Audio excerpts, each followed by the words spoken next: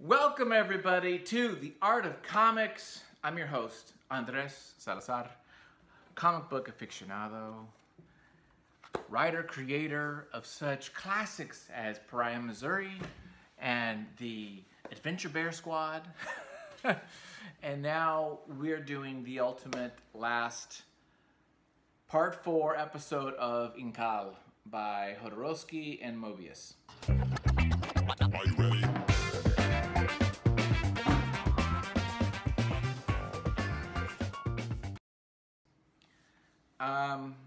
It's been a few weeks coming. I just finished this a couple hours ago, and I want to just get this done. And I'll be honest with you, this felt a little bit like homework, this last section. And I'll just give you my quick thoughts here, okay, about Incal. It's a visual feast. Visual feast. I really enjoyed the art. I love the science fiction-y, fantasy worlds. I like all that. The plot, the actual like A to B to C, that is very murky, muddy, and confusing. It is kind of this road adventure, you know, it's kind of like you're doing a little tour.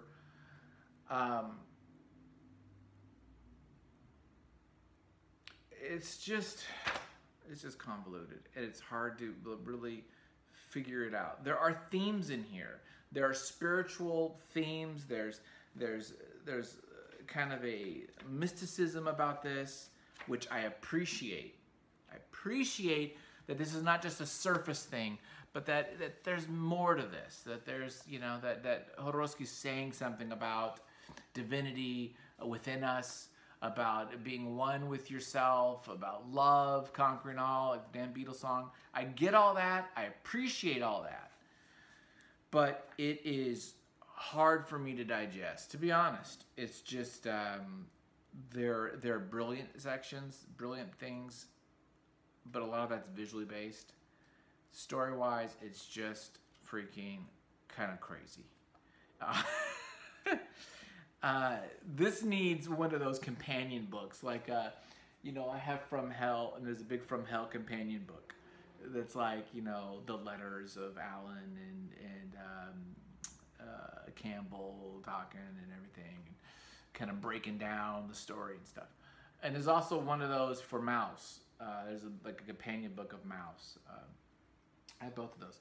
There needs to be a companion of this, and maybe there is, because there's just a lot of crap going on here that is confusing. I like the world building stuff, but just like, for a guy, I mean, there's more meditation in this book. You have the heroes meditate more in a semicircle than any other comic. And the fact that you can pull that off and make it visually interesting is kudos to the freaking artist. And I do think this book should be read by everyone, especially those who are interested in creating comics. I think that it is a masterclass of drawing and of originality and of imagination. But if I were to pull out the themes and pull out kind of the plot elements, it gets complicated. It gets weird and hard to kind of like digest. And to be honest, a lot of it I keep thinking of Dune.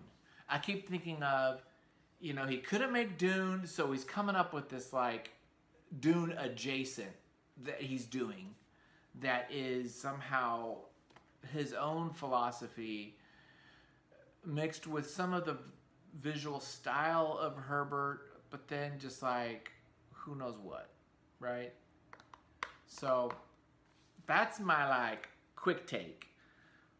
As I've done the 3 previous episodes, let's do the deep dive. Let's look at it. Let's study it. Let's chit chat about it. Comment on the video what you think, and we'll do more. Okay, here we go. Let's flip. Okay, everybody, let's check this out. You know what? I want to say real quick, thank you for watching. Thank you for spending your time with me. I know there's a lot of people that cover this topic, you know, that cover comics, and those that are much more established than myself.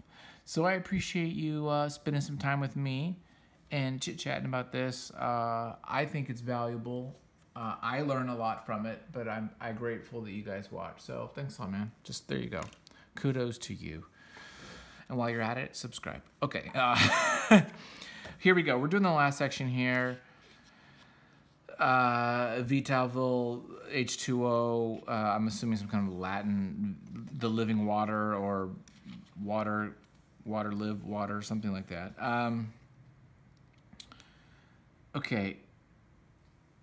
I really like the colors. Have we talked about the colors? How wonderful they are.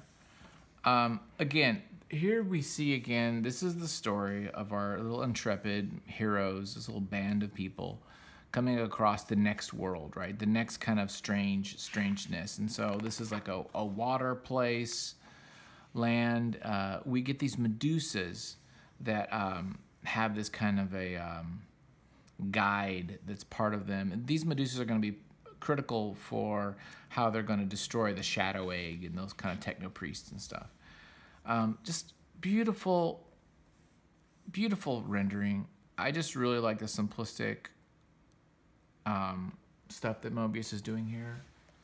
I also really appreciate just the really fun, organic kind of like creatures and stuff like this. It looks really cool, man. This is a great page here. Yeah, now we're getting into the mega holiness, the empress, which is this hermaphroditic.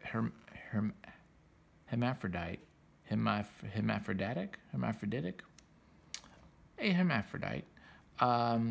The dual personalities, and this is kind of going to those like Eastern philosophy of, you know, there's the male sphere, or, you know, part of us, there's the female part of us, and this is kind of like getting into some of those kind of philosophical concepts.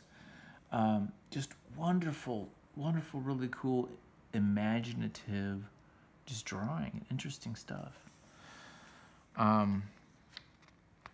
And here's the shadow egg, the evil, you know, techno priest evilness here. Brilliant stuff. So they're in the Incal. This is where the black Incal and the white Incal kind of came together. It left John DeFool's body. They're traveling. I love these spaceships. It's interesting. He'll do these like just a couple panels, then he'll just do a nice big one and just like really image it up. Did anybody find out the size, the original size of these? Because these are all the same style. Later on, it kind of changes format.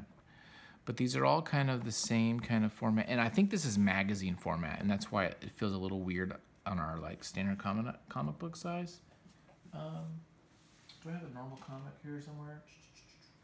Yeah, so say if we look at Ronin, right, you can see how the magazine format looks like it's magazines are a little wider and shorter than the comic books, than Western comics. So it's got that kind of magazine format, I'm pretty sure.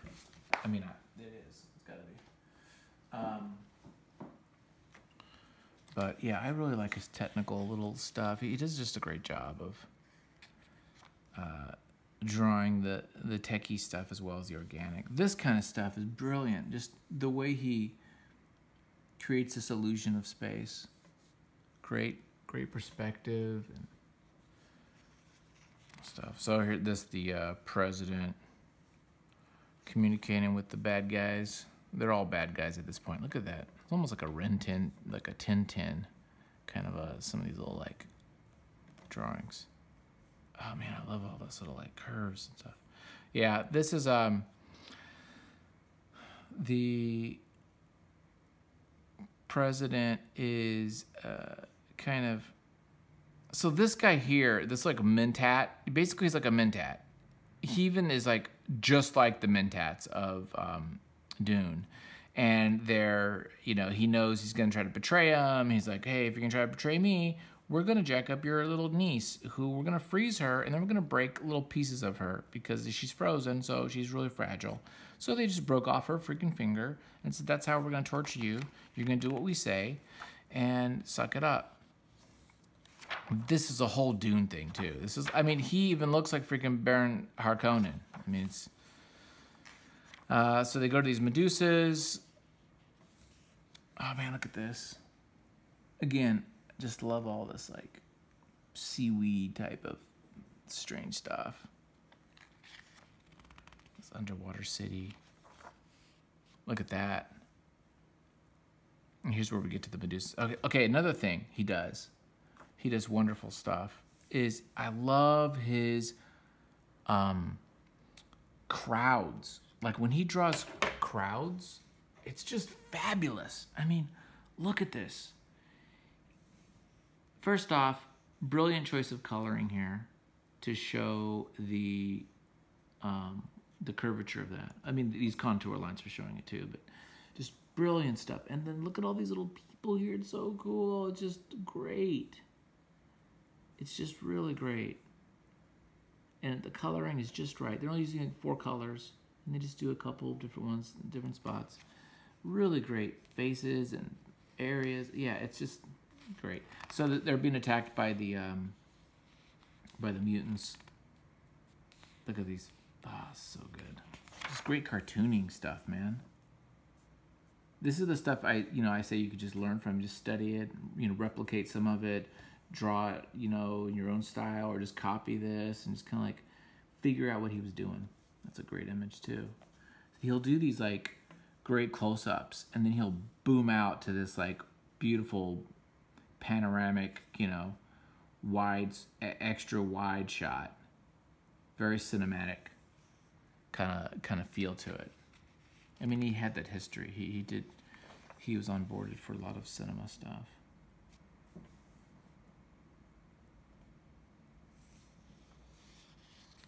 Yeah. Again, really love the faces. There's a simplicity to it, almost like a Monera type of a jive going, that I really dig. All those cool aquatic things. Again, also, I don't know if we talked about this before, but Miyazaki and Moebius were very close. One of them named their daughter after the other.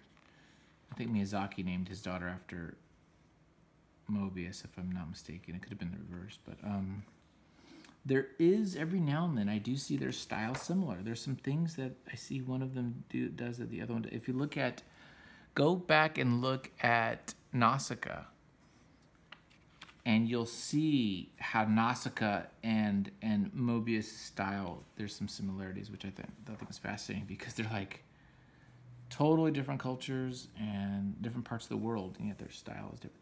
He's being trained here. The Meta Baron, who of course we know is like the best warrior in the galaxy, is training John DeFool to be able to withstand like a certain level of combat, and so he's going through these little like robot combat exercises, 1 through 9 or whatever, and so he's getting up to level 8. His girlfriend Anima is there. Yeah, it's brilliant stuff. I really like this.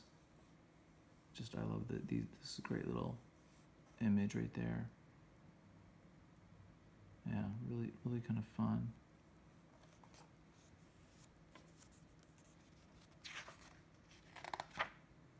You're almost gonna see like a Star Wars-y thing into this. Like, I wonder if some of those guys study this too. I mean, I know they did. It's not a question. I think everyone has. There's the Bergs. They're gonna do the this is the Bergs. They have this ritual where they get these armies of men to run up the hill, and whoever's the one who gets to the top gets to have sex with the queen and create like the new race, or the new kind of humanoid. And John DeFool, of course, is in the mix. He's there with them. Doesn't want to, but he's there with all these people and mutants and everybody. And the Bergs get to somehow like eat them, or they're gonna like take advantage of of eating the remains. It's kind of bizarre. Look at the great face, though. So they do the charge and everything. And, of course, John DeFool does some trickery. Uses his powers to fly up. He gets there, and he wins. He gets in the little, like, in the cap, and now he can make love to some kind of a blobby creature, but she can shapeshift like Odo from Star Trek Deep Space Nine, and so she morphs into who he loves, which is Anima. And so there we go. We got some boobs, and now she looks just like Anima. And then she's like, okay, I think I could do this now with her. And of course she's like watching, and she's like, no, dude, this sucks. It's a trap. So they get it on, gooey style, impregnates her, spins his seed in her, which will then create this race. So it's very kind of bizarre. I keep saying bizarre. I mean, the whole thing is very, very different. I mean, you just have to go with it, right? You just gotta like say, hey, look, this is just kind of a wild, fun adventure. There you go. That's what we're gonna do. The art's brilliant. It's beautiful. I love when he does this kind of like, almost like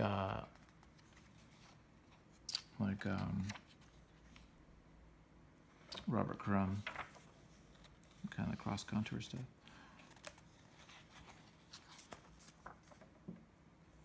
That's a great image too. Yeah, look, that's a Carillion. Looks like one of those Mon Calamari ships, right? Doesn't that look like a Mon Calamari? Totally, dude. So he gets back to the ship. He's like, hey man, it's all good. But it wasn't real. And he gets destroyed, right? Yeah, because he's so happy to see the real Anima that the blobby princess, whatever, her empress, is just like, oh yeah, I'm gonna destroy you, John, and just like destroys him. But don't worry, he'll be back. He is back. He's recreated because Anima and Metabaron do some meditating, right? Let's join our energies and bring back that idiot John DeFool. And so they join their energies in some kind of a tantric type of deal, and then his body's back. And maybe it's because he had the Incal in him. I'm not sure. It's just, you just go with it. You're like, okay, now he's back. It's like, you kill him, he's back. And he comes back reincarnated multiple times in this. I mean, you know. This is really cool. It's kind of like, oh, and so the techno priest just basically trashed up the Empress. So now instead of, you know, this hermaphroditic creature is now like all jacked with the virus, the Tenebrae virus. So now this is where it's interesting because we talked about magazine format and it's all this kind of like, you could tell this kind of big whites there. But now this last section, it's totally changed. The fifth essence. Now I'm assuming this is like printed differently, maybe at a different time. This could have been like later on. Does it say at all in here about this last section? The fifth essence, part 2, Planet DeFool. Yeah, okie dokie. Check it out. So the first printing, all this first sections were 82, 83, 85. And then this section 2, this part here, the fifth essence, is 88. So 3 years later, they go to this, now they go to this format. Notice it's like full paged out. I'm not sure if it's still in a magazine format or not. Maybe it is, but now he bleeds out to everything. It's different. It feels rushed too, especially the last, say, 50 pages. The art feels a little rushed. It just feels different. Just, I don't know why. It just, the page layout and the designs are different. Cartoon is still brilliant though. And look at this. I love this image. What a great image that is. This reminds me of some Matrix type stuff. I mean, you know, all those guys. This was in the everyone's library. So they have this deal where they have to like do this theta dream to kind of like get everyone to save the universe.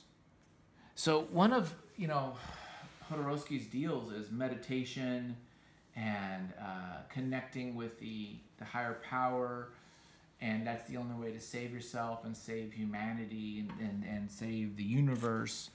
And of course, John DeFool is he is the character who is uninterested and unwilling participant of this whole thing, and he wants to just go off to, you know, some desert island with his girlfriend.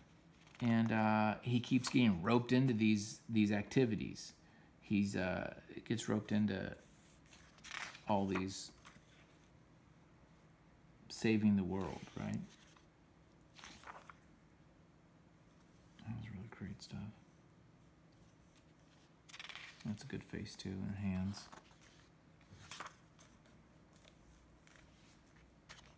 That's Boba Fett Slave 1 right there, dude. Right there. You see that? That's Boba Fett Slave 1. Put that in your pipe and smoke it. Love the coloring there. I mean, I don't even feel I can go through this beat by beat and tell you what's happening, because it's just kind of crazy. This is a great page, but it is so different than anything he did before. Really just going out there, tilting everything. The borders are super small, where I think he's always had gutters, right? Yeah, he always had gutters. All this has gutters. Now we don't use gutters. We're like, gutters, screw it. This is 1988. We're going hard.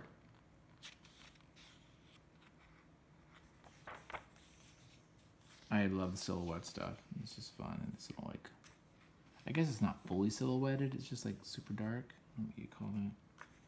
Heavily shadowed. His like isometric drawings, the you know, three-dimensional perspective stuff that he's doing, the overhead, I love it. It's really good. He always draws this huge, he's great to draw things very big, expansive, you know? He's great. So now we have the battle of Saloon, who's like the physical embodiment of the Incal, and also John DeFool's kid, biologically. And he's battling, you know, the high priest of the technocrats, or the techno priests, and who's like the, you know, the king of the shadow spider beast thing. So they're kind of like light and dark battling it. Oh, I had to show you this. This is like one of my favorite freaking panels of all time. Look at this. Ah, I love this.